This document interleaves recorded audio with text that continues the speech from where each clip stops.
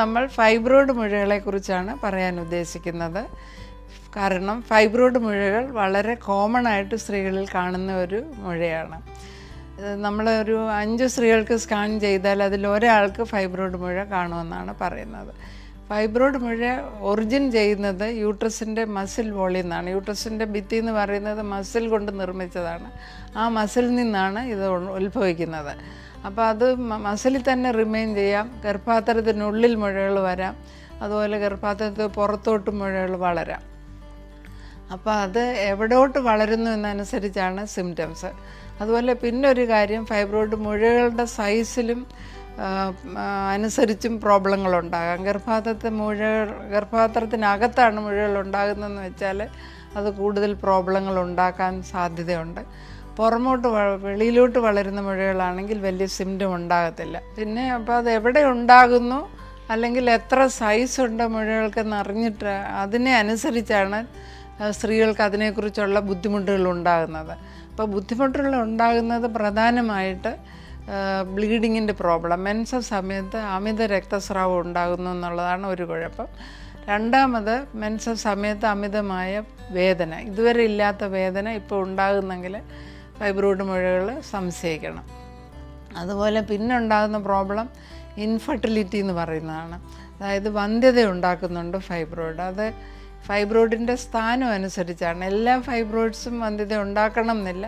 ഗർഭാത്രത്തിനകത്താണെങ്കിലും അതുപോലെ ഫലോപ്പിയൻ ട്യൂബിൻ്റെ അടുക്കലാണ് മുഴ ഇരിക്കുന്നെങ്കിലും വന്ധ്യത ഉണ്ടാക്കാൻ സാധ്യതയുണ്ട്. മൾട്ടിപ്പിൾ ഫൈബ്രോയിഡ്സ് ഉണ്ടെങ്കിലും വന്ധ്യത ഉണ്ടാകാൻ സാധ്യതയുണ്ട്. പിന്നെ മൂന്നാമതായിട്ട് വരുന്നത് പ്രഷർ സിംറ്റംസാണ്. അപ്പോൾ ഒരു സിംറ്റവും കാണത്തില്ല, അത് വെളിയിലോട്ട് വളരുന്ന മുഴയായിരിക്കും. അത് വയറ് നിറഞ്ഞു നിന്നാലും അവരന്നേരമായിരിക്കും അറിയുന്നത് എൻ്റെ വയറ് പെരുകിയിരിക്കുന്നല്ലോ, അപ്പോൾ എനിക്ക് എന്തോ പ്രോബ്ലം ഉണ്ടല്ലോ എന്ന് പറഞ്ഞ് വരുമ്പോഴായിരിക്കും നമ്മൾ കാണുന്ന വലിയ ചക്കയുടെ അത്രയുള്ള ഫൈബ്രോയിഡ് ആയിരിക്കും അവർക്ക് ഉണ്ടാകുന്നത്. സോ അങ്ങനെ സിംറ്റം ഉണ്ടാകാത്ത ഫൈബ്രോയിഡുണ്ട്, സിംറ്റം ഉണ്ടാകുന്നതുണ്ട്, വന്ധ്യത ഉണ്ടാക്കുന്ന ഫൈബ്രോയിഡുണ്ട്. അപ്പോൾ ഇതെങ്ങനെയാണ് കണ്ടുപിടിക്കുന്നതെന്ന് വെച്ചാൽ നമ്മുടെ ഗൈനക് ചെക്കപ്പ് കൊണ്ട് കണ്ടുപിടിക്കാം മുഴയുണ്ടോ ഇല്ലയോ എന്ന്. അത് കൺഫേം ചെയ്യാനായിട്ട് സ്കാൻ ചെയ്യുമ്പോൾ നമുക്ക് കണ്ടുപിടിക്കാം. മുഴകളെക്കുറിച്ച് കൂടുതൽ കാര്യങ്ങൾ കണ്ടുപിടിക്കാം. കാര്യം സൈസ് എത്ര വലുതാണ്, ഏത് സ്ഥാനത്താണ് ഉണ്ടാകുന്നത്, ഫലോപ്പിയൻ ട്യൂബിനെ കംപ്രസ് ചെയ്യാൻ സാധ്യതയുണ്ടോ എന്നിങ്ങനെ പല കാര്യങ്ങളും സ്കാനിങ് കൂടെ നമുക്ക് കണ്ടുപിടിക്കാം. അപ്പോൾ അതിൻ്റെ ചികിത്സ എന്ന് പറയുന്നത് പലതരമുണ്ട്. ഒന്ന്, നമ്മൾക്ക് പേഷ്യൻസിന് സിംറ്റംസ് ഒന്നുമില്ല, ചെറിയൊരു മുഴയാണ് എങ്കിൽ അത് ഒബ്സർവേഷനിൽ വെച്ചാൽ മതി. നമുക്കതിനെ ഉടനെ എടുത്ത് കളയണമെന്നില്ല. കാരണം ഫൈബ്രോയിഡ് മുഴകൾ ക്യാൻസർ ആകുന്നത് വളരെ റെയറായിട്ടാണ്. അപ്പം അതുകൊണ്ടൊരു ചെറിയ മുഴ കണ്ടുപിടിച്ചു എന്നും പറഞ്ഞ് ഉടനെ നമ്മൾക്ക് ചാടിക്കയറി സർജറി ചെയ്യേണ്ട ആവശ്യമില്ല. നിരീക്ഷണത്തിൽ ഇയർലി ഒരു സ്കാനിങ് ചെയ്യുമ്പോൾ അത് ഒത്തിരി വലുതാകുന്നോ അല്ലെങ്കിൽ ഇടയ്ക്ക് സിംറ്റംസ് ഉണ്ടാകുന്നെങ്കിൽ മാത്രമേ അതിനെ നമുക്ക് എടുക്കേണ്ട കാര്യമുള്ളൂ.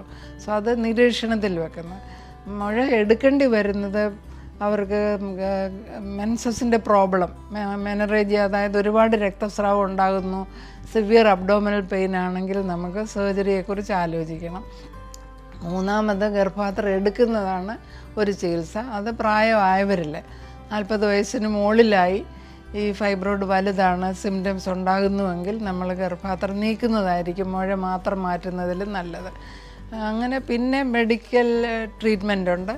ഇപ്പോൾ ഒരുപാട് മെഡിക്കൽ ട്രീറ്റ്മെൻറ്റ് ഇറങ്ങിയിട്ടുണ്ട്. പക്ഷേ അതിനൊന്നും നമുക്കൊരു പൂർണ്ണമായ ചികിത്സ വിധി കൊടുക്കാൻ സാധിക്കുന്നില്ല എന്നാണ് കണ്ടുവരുന്നത്. എന്നിരുന്നാലും സൈസ് ചെറുതാകാനൊക്കെ ഈ മെഡിക്കൽ ട്രീറ്റ്മെൻറ്റ് സഹായിക്കും.